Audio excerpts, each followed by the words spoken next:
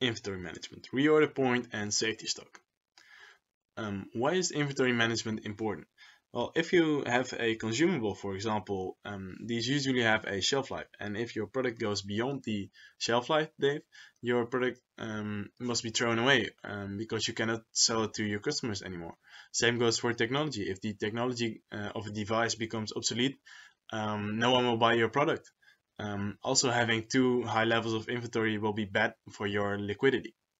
But on the other hand, having too low of inventory levels will result in being unable to supply the demand of your customers, which might be even worse than having too high levels of inventory, because your customers are simply going to another supplier of these products because they have a bad customer experience when buying from you.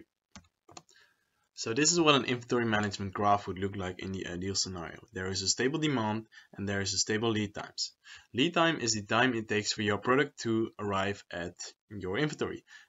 So the vertical lines in the inventory management graph are the moment your product arrives, but you have to order your product before that. This is what we call a lead time. And your lead time multiplied by the average daily sales, or your sales in this case, because they're stable every day.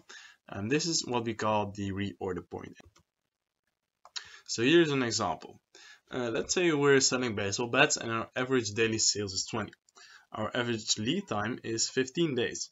And our economic order quantity, which I will explain in a further video, is 1,000 baseball bats. So what is the reorder point? It's simply the sum of the average daily sales with the average lead time. So 20 times 15 is 300.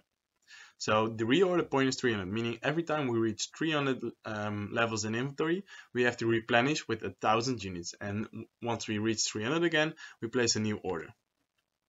Unfortunately, as I said before, we're living in a world with uncertainty. We have variables, and the main variables in this scenario are variable the sales and the lead time. So sales can be higher, it can be lower. Lead times can be shorter, it can take longer. The biggest risk is if you sell more than you expect, so you run out of inventory, or if the lead times are longer than expected. So we introduce the concept of safety stock. Safety stock is an additional quantity of item held in inventory to reduce the risk of running out of stock. As you can see in the middle order cycle, you see that the inventory level falls below the safety stock level. But if we didn't have the safety stock, it would have been 0 at this moment, meaning no sales. But because we do have this safety stock in place, we can still sell and reduce the risk of not being able to supply the demand. So having a safety stock is very useful to have dealing with uncertainty. So how do you calculate what your safety stock should be? You should not just take a random number and say, okay, that's going to be my safety stock. You want to also keep this as low as possible. A very simple way to calculate your safety stock is taking the average scenario and comparing it to the maximum scenario. So the average daily sales was 20 and the maximum is 28. The average lead time is 15 and the maximum is 18. So through the same formula, we calculate the maximum reorder point and the average reorder point, and we say that the maximum is 504 and the average is 300, meaning that our safety stock is 204. We simply reduce the maximum or reduce the average from the maximum. So as you can see in the graph, the lead time is still the same, but the red line represents an inventory level of 204.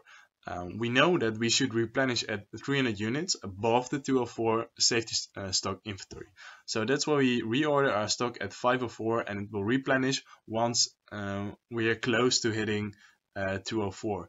Or sometimes when we have a slower lead time or we make more sales than expected, we still have some of those 204 safety stock in place to reduce the uncertainty of running out of stock.